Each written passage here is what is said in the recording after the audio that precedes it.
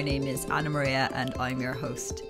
It is such an honour and a privilege for me to have been able to speak to some amazing people on the show who are really at the forefront of making change, of inspiring people and educating and growing awareness in the field of sustainability, really just dedicating their lives to this cause. My guest on this week's show is one of those extraordinary people. She's none other than Finn Vanderer. She is a marine biologist. She works as a marine mammal observer for the Irish Whale and Dolphin Group. She's a clean coast and climate change ambassador. Finn realised from quite an early stage in her career that one of the biggest impacts she could have on the place that she feels so passionately about, the sea, was to make changes in her own life with regards to changing things up to be more sustainable within her home, as well as sharing that knowledge and information and passion with everyone else. So she spends quite a lot of time giving talks and showing up online to promote sustainability, creating a more plant-based diet and living plastic free. I really enjoyed our conversation and I hope you do as well. Hi Finn, how's it going? Thank you so much. I just want to say it's an absolute privilege and an honor to have you on the show. I'm really excited to chat with you today. Thanks so much for having me. I'm excited. I just want to start off with I'm kind of a fan. I just think what you do and how you show up in the world is just so amazing. You kind of came into my sphere of awareness there, I don't know, this year actually. Mm-hmm. And ever since that, I've just been kind of following your work and love all the things you post about, and thank you. Really enjoy all the interviews and chats that I've kind of seen you in and followed you through. Awesome. Thank you. All right, now that that's out of the way. So I guess I'd love to start off with just by getting into a little bit about how you came to this work. You know, yeah. I was thinking back on it for myself personally, and I remember growing up by the coast and just looking into the little bull-ons, rock pools, and just being fascinated by the ocean and by nature in general. And I think many children do. Definitely. And I suppose, is that where it originated from you, or where did you first realize that you wanted to dedicate your life to the sea and conservation? I think, and it's funny because I was actually trying to record a piece on this earlier and then I didn't manage to. So hopefully we'll figure it out here.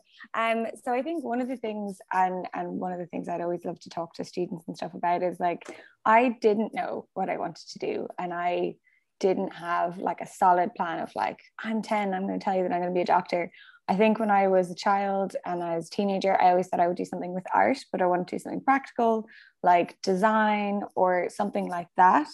And it was in a funny way that I think we almost never have enough respect for the things that we're good at or that are easy to us. I never thought of it, anything to do with the environment or outside, even though I was that kid in the rock pools, overturning things and turning blue, running in and out of the sea. And like I learned to surf when I was 16 and spent all my spare time doing that. And it was only, I started college doing, commerce and Spanish in UCD in 2008. And it was only kind of doing that, I was like, oh, great, I'm going to be one of those people who learns out what they want to do by learning what they don't want to do first.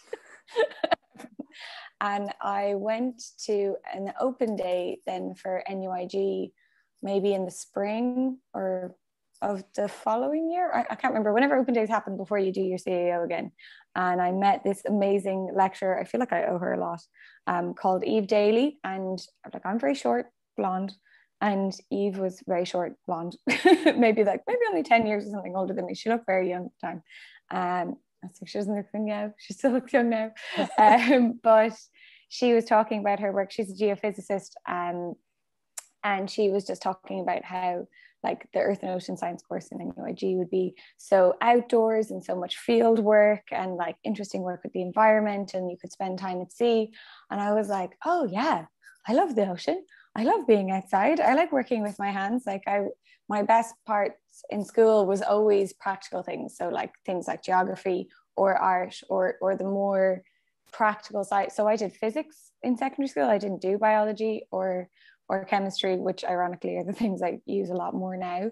But it was the practical side of setting up experiments and stuff that I really was better at than learning theorems.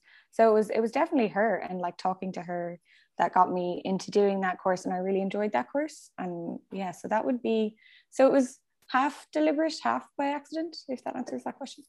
Yeah, absolutely. I think that's so interesting. I actually got into NUIG for marine science back Cool. in the day when I was going to signing up for my CEO as well.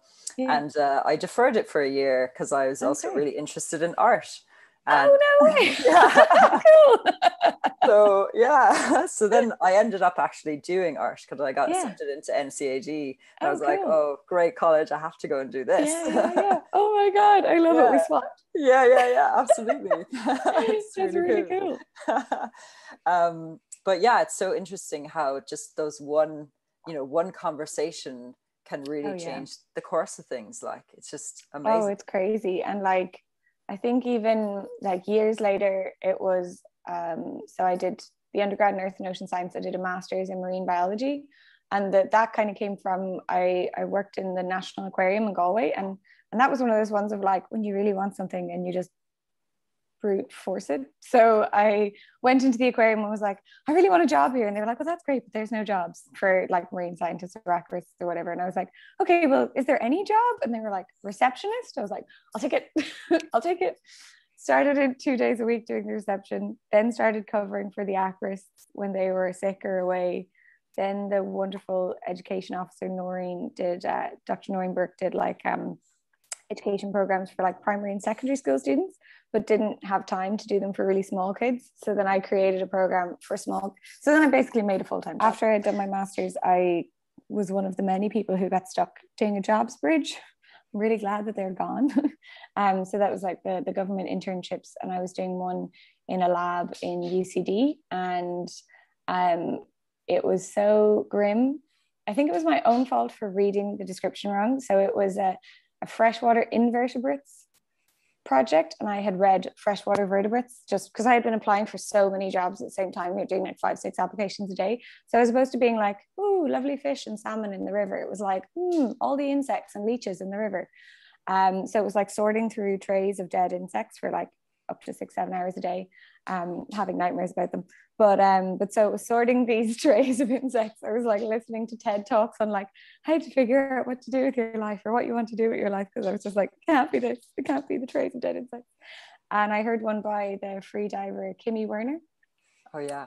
From Hawaii, and she was talking about kind of creating jobs for herself, because she was at the same time like a fully qualified chef, an artist, like being paid for her work, a speaker, and then obviously like a sponsored spear fisher woman with Patagonia and a couple of other companies.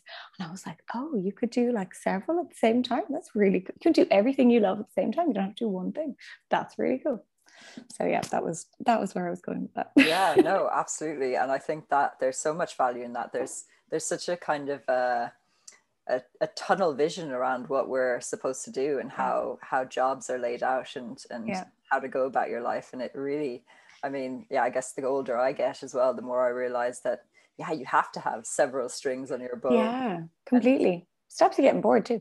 Absolutely, yeah. And also they all weave into one another. And I'm sure we're going to get into that a bit later, because I feel like that's exactly what you're about. But yeah, I guess have you heard of thalassotherapy? You must. No, tell me. Oh, okay. So it's kind of therapy or a spa space where they make great use of like the sea and negative ions and really, like the salt therapies. Yes, exactly. Yes, yeah. I have. So it's great for your skin, your pores, this helps our ability to absorb more oxygen into the body, which is incredible for. Isn't it? Yeah, really good for people with respiratory issues. Yeah, absolutely, and all of that stuff. Totally. So this is the way, as humans have like really, taken this technology from the sea and harnessed it. But I would love to hear sort of what you get from the sea. Yeah, for sure. Experience of being by it. Well, and I love the idea of as well, because that's like the modern version of, when it used to be like people would go, and people who lived inland or lived in cities would go to get the sea air. You know, they would go to like Bath in the UK and stuff like that. And even you see it here. Like I live in Bundoran in Donegal, and there are two different sea pools that have just like literally been cut into the rocks, just off the coast, and they would be, I guess, not Georgian, maybe Victorian, and then they would have had like the changing huts and everything around them. I've seen the really cool historic pictures of them. And then even, and I'm sorry for being that person who's like a dog mom and talks about her dog, but we noticed it when we adopted our bulldog about a month ago or 2 months ago, and she had like she's like a brachycephalic breed, so she has like that breathing, snoring all the time.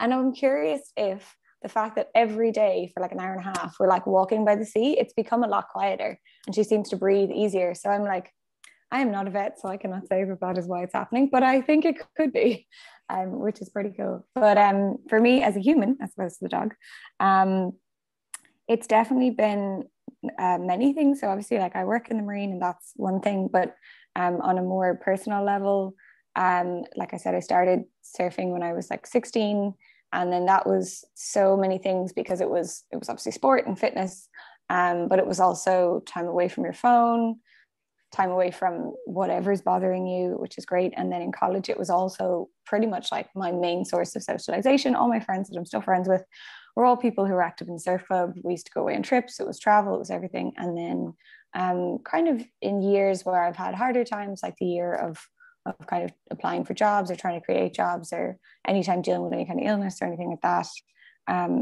yeah, kind of being in the sea has made a difference. Like I did one thing for a while of like a dip a day. It started out as Watober, of like getting in the day water every day for all of October, and then it kind of just kept going for another month, and it was like rain or shine getting in. So if you had a beautiful sunny day like today and you got in, then maybe it was the nicest thing you did that day. But if it was like stormy and grim and you were in bad humor, it was cold, miserable, raining, it was probably the hardest thing you did that day, and then everything else was easier. So yeah, it's everything.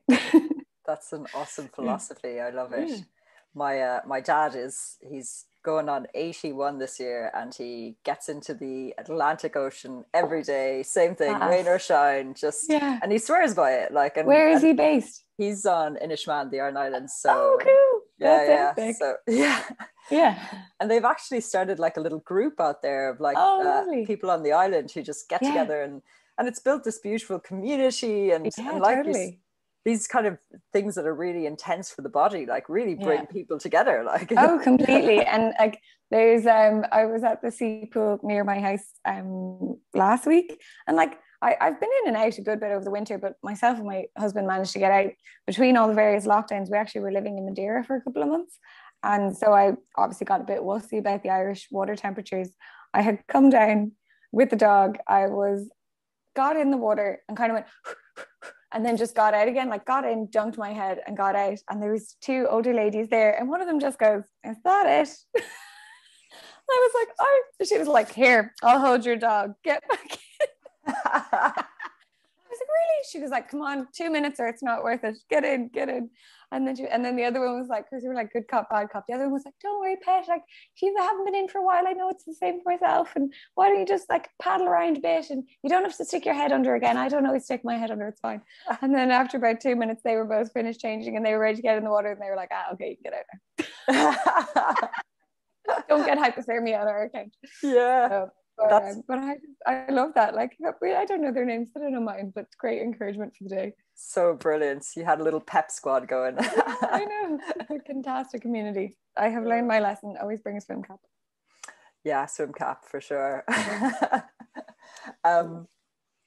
Amazing. So I guess I'd like to kind of go into a bit more about, I guess, your job now. And I don't know how much of because obviously things have changed so much. I don't know if that has affected your work or what's going on. So I've done many random mixes of things over the years that, as I attempted to film a video and I realized we're not going to can never get into like a small amount of time. But basically what I do now, or what I've been doing for the last kind of 2 years, is I split my time between I work freelance for the Irish Whale and Dolphin Group as a marine mammal observer, and then I obviously like create things for social media and for my website. And then I would like work with brands, again, for kind of social media, website, but also giving like talks and demos and things like that. So when COVID hit, I had like pretty much every event got cancelled overnight. And I used to travel and stuff a lot, kind of around the country and sometimes to the UK for that.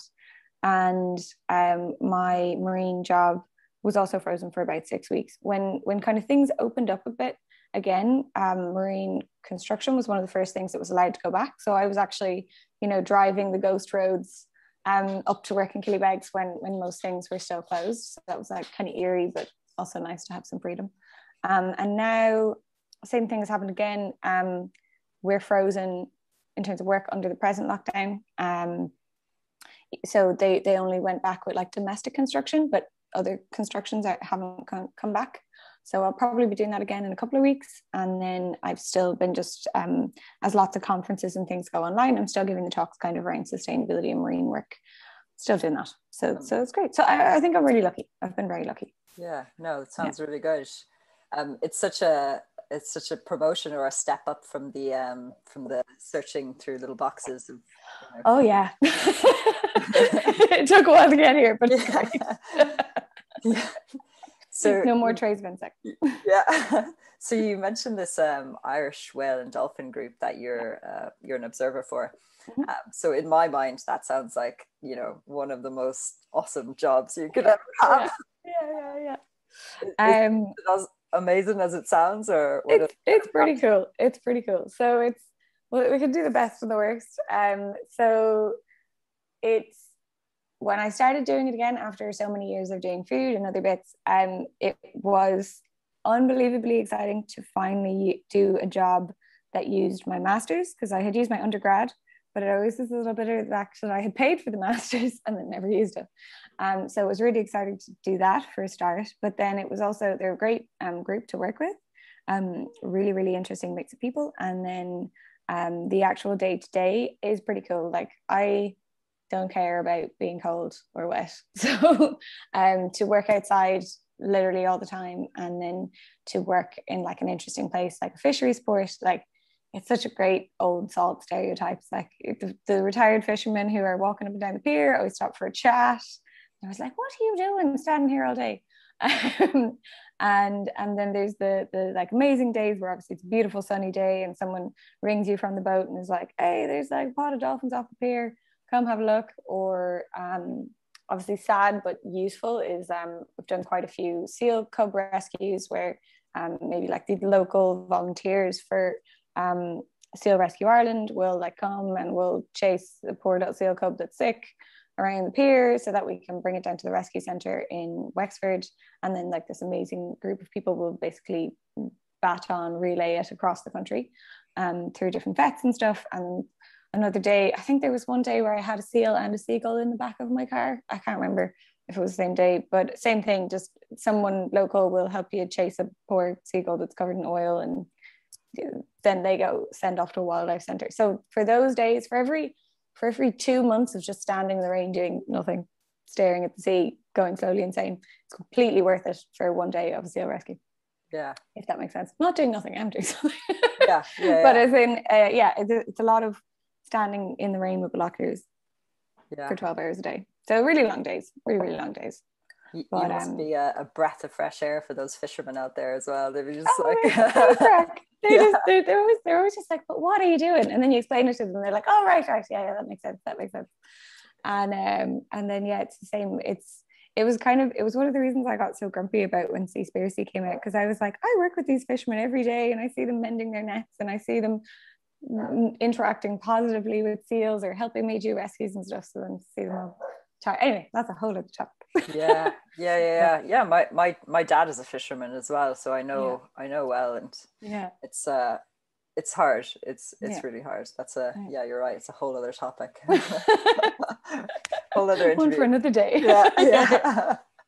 So they say if you really want to learn something, you should teach it, and obviously that's a big part of your job now as well, as you were saying. So I wonder if you could tell us a bit more about your role as a climate ambassador, and sure. What are the important things you've learned from doing that?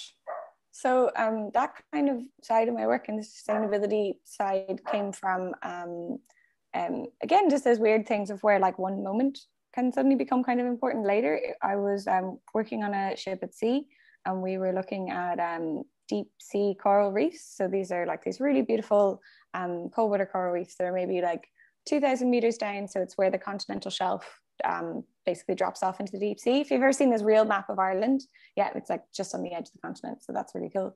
And we were looking at that, and you're expecting to see like beautiful, pristine habitat, and then you're still seeing like Coke cans and a football and I think a bag of fishing line or something that had been sunk with a rock. And it was just, that was my first like aha moment of how much on land was affecting the ocean. And this was like kind of just pretty close to after college. So it was like before we talked about plastics the way we talk about plastics now, or to talk about it, overfishing the way we talk about it now. And that was my first like, oh, because then I looked around the conference table where we were all sitting and watching this kind of live video. And I was like, we all had cans of Coke and Tato and sweet bags. And I was like, oh, we're the problem too. We're not just the ones fixing it. That's funny. A big grin. And that was kind of where my interest in talking to the public about science and about climate change and about plastics came, because I was like, oh, we can sit here and we can do research until the cows come home, but if nobody knows about it, it's useless. So that was kind of where that came from. And then around the time I swapped my social media and website used to be called Finn's Fit Food, and then it became Saltwater Stories because I wanted to talk more about the marine. That was when I started sharing about sustainability, and like I always wanted it to be affordable because I was always very aware of like that the sustainability movement was kind of being tarred as a very white middle class movement basically. And you know, I am still, you know, white from Ireland, obviously living a life of reasonable privilege, but I wanted it to be that anyone who could read the website or whatever it could do most of the things that I was talking about for free or for very little. Because obviously the more people that can make change, the more use it's actually going to be. And obviously my awareness around this stuff and even just nutrition, things like that, came in college when you don't have a lot of disposable income or any. So that's where I came from. And now I work with a bit with Clean Coasts, talking about plastics, and then with the Climate Ambassador Program, more specifically on kind of climate and climate change related pieces, and then would just kind of write pieces for newspapers or also give like talks and stuff for conferences or schools or things like that. What are the biggest kind of questions that come up for you in those spaces? What are the things? The lovely one is people are like, well, what can we do? Let me think of some things.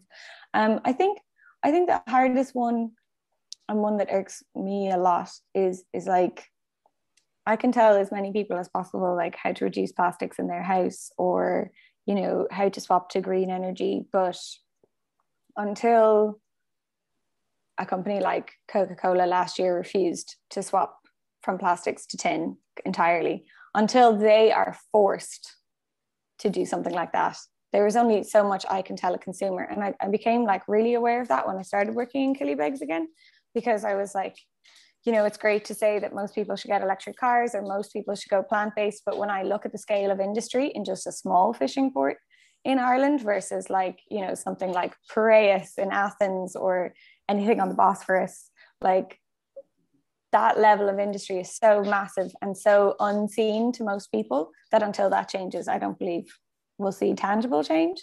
So it's one of the reasons I now try not to bore people, but start to talk more about how people can vote on policy and things like that, because that's really what's going to change.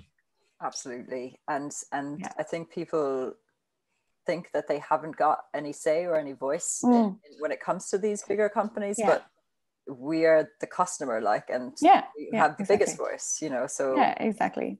And so that's it, because then it's that good combination of, you know, you vote with your dollar, you vote with your euro, of saying, okay, well, if I'm still going to buy from this company, I'm only going to buy their tin product or their glass product, and hopefully that will push them into that level of production. And then it's equally going, okay, well, when this politician goes up for election and they're talking about banning single-use plastics, well, then that's who's going to get my vote.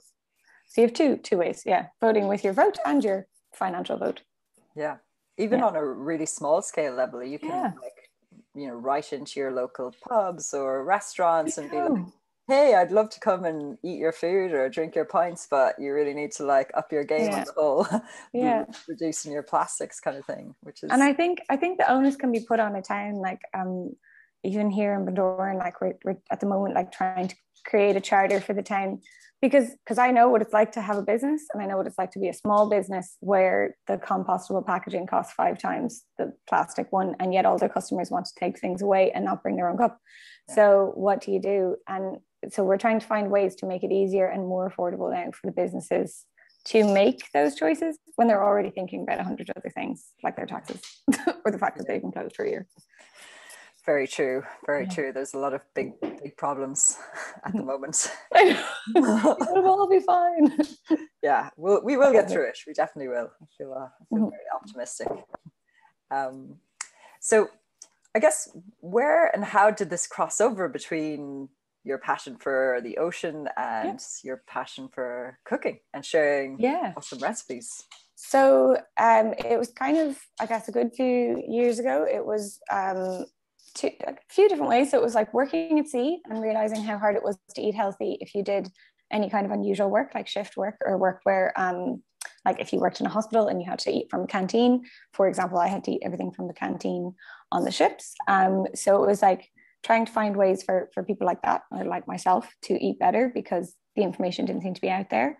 At the time as well, I'd been diagnosed as celiac. So it was trying to find like healthy, good ways to be gluten-free, because at the time it was really expensive. So yeah, that kind of intersection of like food and sustainability, it was the first one was definitely like working at sea, and then talking about like ways that people could eat well when they were doing unusual jobs and it wasn't being talked about that much. And then that segued into kind of doing gluten-free recipes and talking about that. And a huge thing I noticed when I was being diagnosed was that I had to read the labels of everything now, because I was looking for gluten. And then I was suddenly realizing all the junk that was in everything, like how everything was full of wheat and full of sugar. And then it was also, because you're obsessively looking at the packaging, you're realizing how much packaging there is. So it was like, why is this in a box and a tray? And why is the tray also got plastic on it? Like, why is there 3 levels to get to the biscuits that are going to fall apart anyway, because they're terribly made gluten-free biscuits? And so that was the first part. And then I guess as I started working more and more in food, I realized at the time when the conversation around things like overfishing and plastics weren't happening, and I was so glum about that and wanted that conversation to happen, I realized that one of the best ways I could impact change was working in the food industry, because that's a lot of where the plastic is coming from. That's a lot of where the lack of plant-based recipes and that kind of thing are. So then by working in food, I was able to make a difference, which was almost like a nice place to wait until where we are now, which has been really cool. Wasn't deliberate, but that's how it worked out. But that would definitely kind of be it. And that's what led to kind of making a gluten-free, zero-waste bakery as well, because I wanted to show that model could work. And it was really, really great, because it meant that even though the bakery didn't work for a bunch of different reasons, a lot of them to do with the premises actually, meant that when I work now with other businesses, or I do like kind of sustainability audits for them and stuff, I can show the financials of like, well, here's what it costs you in terms of your packaging and the items that you buy in, but here's what it cost me for the same amount when I use no packaging, when I lowered my bin costs, when I started to buy in bulk. And then they're like, oh, okay, so it can be cheaper to be sustainable. And you're like, yes. Yeah. That's how the data. And I think a lot of the time it's because people don't know where to start with that kind of stuff. Yeah. Yeah, exactly. Like or you can also like face a lot of hardship for trying, which I think is hopefully changing. Like, we got eaten alive by our environmental health officer for the approved sustainable cleaning products that we were using, and that was just the lack of knowledge on her part. But like, literally, I think on one day we were accused, like we were told that we would be shut down for using those approved, regulated, tested products that many other country businesses around the country use. And it wasn't until like we provided all the certificates from the company that she was like, oh, sorry, I guess I was wrong. But it was like the stress of that was insane. Whereas like I have a friend who has a similar business down in Sligo, and she was like, oh yeah, of course our EHO knows what that stuff is. It's all approved. So just, it's like the layers of difficulty to try and be more sustainable that needs to change. Yeah. It's crazy. just there just needs to be a whole shift really on like people's knowledge of it. And I know my mum has a small business as well out in the Iron Islands, and I remember I went back to help her a good few years ago, and I was really into like, how can we make like the cleaning products that you use more sustainable? It's not only better for the environment, it's better for your health. Yeah, exactly. Like if you're cleaning, you have to breathe in those fumes. Exactly. Yeah, you can feel it. Like if you're using these like heavy industrial chemical based cleaners, you feel it straight away in your lungs. No, it's nasty. Yeah, it's really nasty. So interesting that you started a bakery, and obviously there was a lot of learning, I'm sure, from it. But what do you think the most important thing you learned from that experience was, or about yourself even? Oh God. I think it's super brave, by the way. Yeah, thank you. I guess it was in a really weird throwback of like realizing the thing of when I was in secondary school of like, figure out the things you're actually good at and enjoying, and then just do more of that. It was I realized that the job that I had created before was actually better.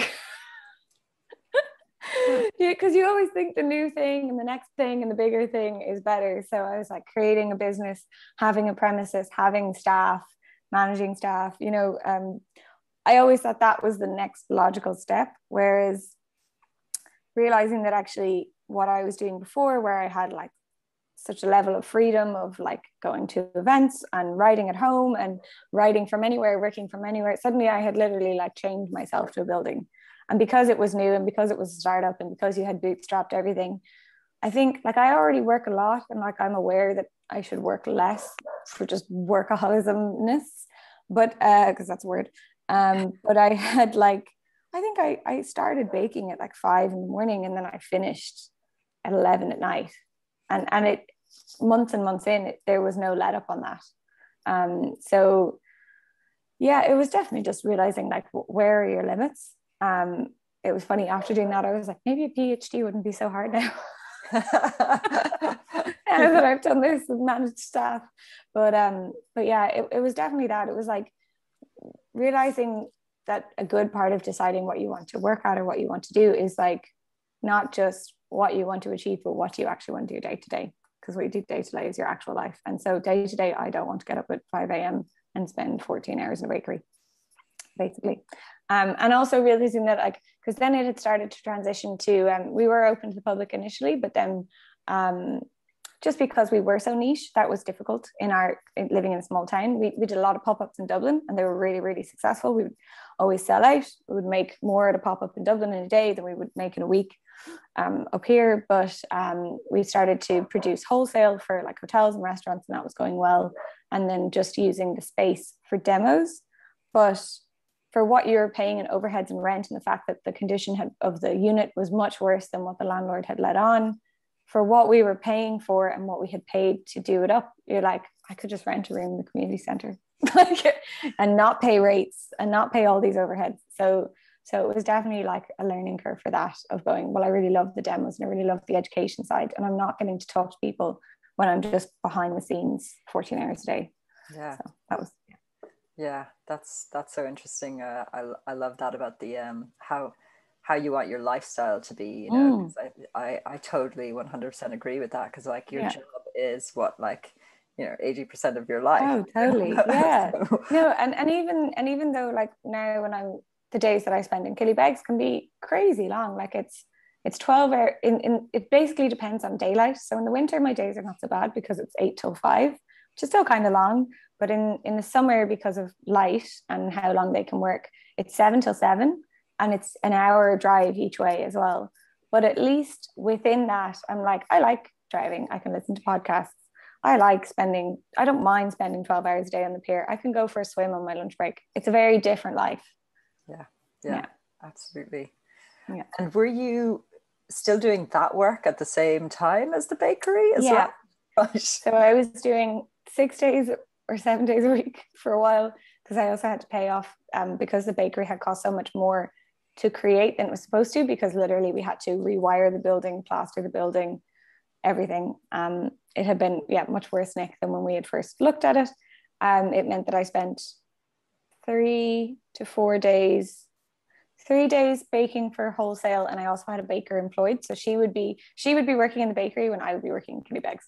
Okay. And then it was basically by like the December of that year, which is like 2019, I was getting offered more and more marine work. And it just didn't make sense anymore to kind of keep the bakery going. And I had missed working marine anyway. So, and my baker was, she's an amazing baker. I hope she owns her own bakery someday. She had a very small child. They're about to have another, like she had enjoyed the chance to get away from her house and whatever and have a break, but it wasn't like, she didn't need it to financially support her. So it was a nice feeling of like, okay, if I close, I'm not letting anyone down. So that was good. Yeah, amazing.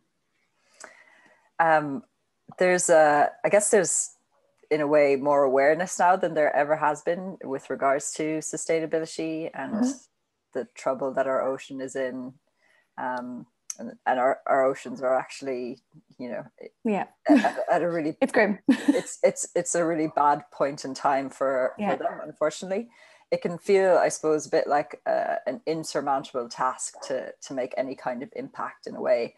I really appreciate the way in which you share your knowledge and you give people ways to kind of navigate it that seem more feasible and possible. Like I know you mentioned earlier the Seaspiracy documentary, and they'd make out like our only way is for everyone stop eating to fish stop right eating now. Fish. Right. Yeah, exactly. and that's, it's unfortunately it's not going to work for everyone. I think people can make some impact in that and be more conscientious about it. But I wonder if you could speak a little bit about the things that you share. What are the things?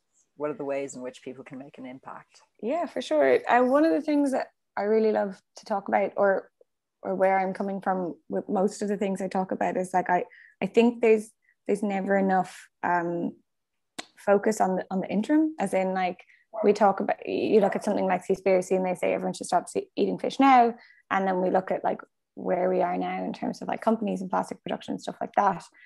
And I think it's amazing that there's so many like sustainable companies starting and opening in the world. But then I think it's nearly like we've demonized all industry so much, then nobody wants to work with it. And then nobody wants to fix what we already have. So I'm like, how are we going to get to the better place without just accepting where we are now? So one of the things I like to do is look at like, okay, how can you be as sustainable as you are as possible now with the time that you have and the income that you have and the circumstances that you have? So, I mean, obviously the easiest thing for me to do is I always use myself as an example, and then I'm very happy for people to ask questions and I'll try and help them with their version. And mine would be, I live in a rental house. So when I lived in my other rental, I had the choice to choose my energy provider. So I chose a completely renewables based energy provider. In my current house, I actually can't do that because it's prepaid power. And it's oil central heating. So with that in mind, I'm like, okay, well, what else can I do? I'm going to have to focus it outside the house. So at the time, I think if I'm using that previous house as an example, it was funny that I had a zero waste bakery that was practically carbon neutral. I can't remember exactly how we did it, but and it also was it had no gas for the ovens, and it was completely wind powered. Wow. So my business, which is something you would usually think of as more wasteful, actually generated less waste and less of a carbon footprint than just my domestic house. So anyway, so it's tangent, but yeah, it is like looking at where you are now, because again, it's also like everybody can't go out now and buy an EV. Like everyone can't have an electric car. If you live rurally, a lot of the times the range just isn't good enough on them. Or if you live where I live, the charging point is never working. Or it's not like I haven't seen a really good one for less than 30,000. It's not financially viable for most people. So it is. I am always trying to like meet people where they are. So like an easier combination is obviously pre-COVID is like use more public transport and less of your car. I have a very fuel efficient diesel car. So while diesel is the devil, it's still better than a really inefficient petrol car, which is what I had before. I try to eat primarily plant-based because we do live in a country where it's actually cheaper to eat that way and often involves less packaging and less plastics. But that could look different somewhere else, you know. Or like I got an amazing email once where I had like done an event, and it was all plant-based recipes, and it was all using things that you could get both from your supermarket and maybe like a bulk food shop. So there was no plastics. And then I got a message from a woman who was like, I'm from a farming community. I grow all my own vegetables. I eat locally reared meat.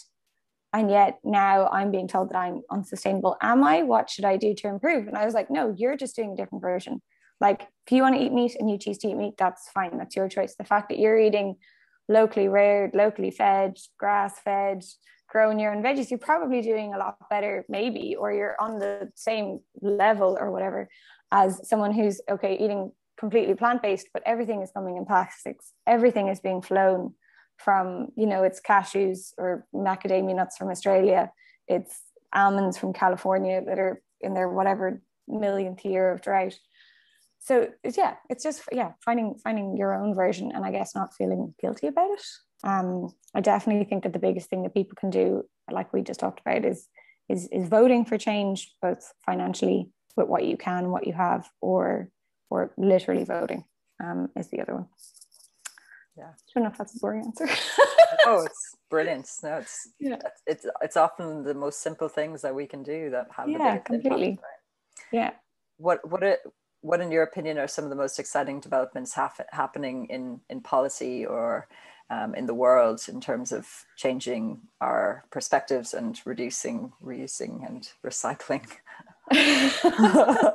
Great question. That's a great question. I was thinking about that earlier. I think in a weird way, like progressive policies have been, this is terrible English, have been being created for quite some time. What I actually think is really exciting is now the fact that people are aware. So there hasn't been anything particularly new or different that I have seen. I'm a little bit worried about the carbon taxation plans, because again, I wonder if that's something that's going to leave lower income houses more in the lurch than they were before. I'm a bit worried about how that transition might go. But I think the greatest development has just been the fact that people are actually listening. Yeah. That's awesome. So aside from following wonderful people such as yourself, where can people find more information and really get involved in these best practices? That's a great question. So I think what a huge thing is finding what's local to you. So I think especially with the different charity scandals that we had in Ireland in the last few years, people have become very skeptical of the bigger ones.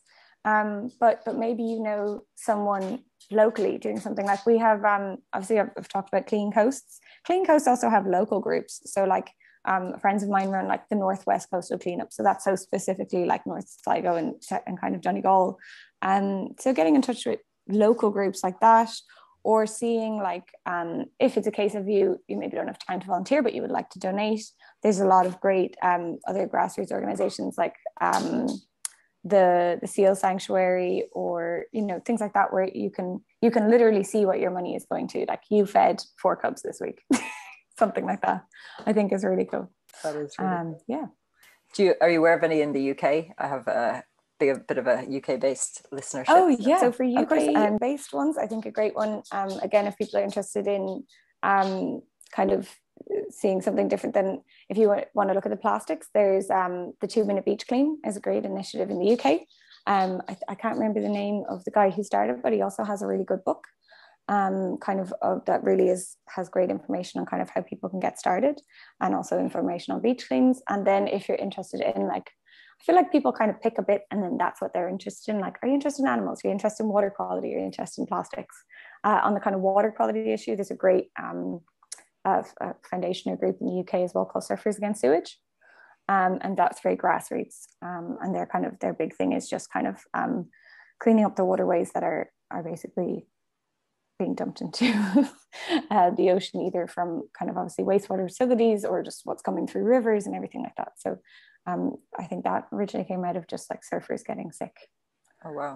In different breaks around the UK due to untreated water. That's mad, isn't it? There's a lot of surf breaks around the world called shit pipe. Oh gosh. Not so attractive. Yeah, not so fun. Oh. There's one near my house. Oh dear. Not in beautiful Bundoran. No, they actually cleaned it up, but unfortunately the name stuck. Okay. Finn, where can people find you, and have you got any events coming up in the near future? Yeah. So everything's of the same name. I did a social media detox a while ago, so I don't have Twitter or Facebook or anything like that. I just have Instagram, which is saltwaterstories.me. And then my website is the same. So it's saltwaterstories.me, like me. And that is kind of where I share everything that's going on, or everything that I'm working on. And I have a couple of articles and pieces coming out soon that I'll share, probably all there. But not too many events as of late. Yeah, I understand. Even online. Yeah. I will also say, just for the listeners, that your website is really beautiful, and you have a really nice blog with all your recipes up there. So I definitely highly recommend people check that out. It has been an absolute delight and a pleasure to speak with you. It was great to chat to you. I really appreciate you taking the time out of your busy schedule as well. No worries. And I wish you a beautiful day. Thank you. You too. Cheers. Head on over to saltwaterstories.me or follow her on Instagram at saltwaterstories to find out and follow all the things that Finn is up to, and really beautiful ways that you can be more conscientious about the way you go about sustainable living.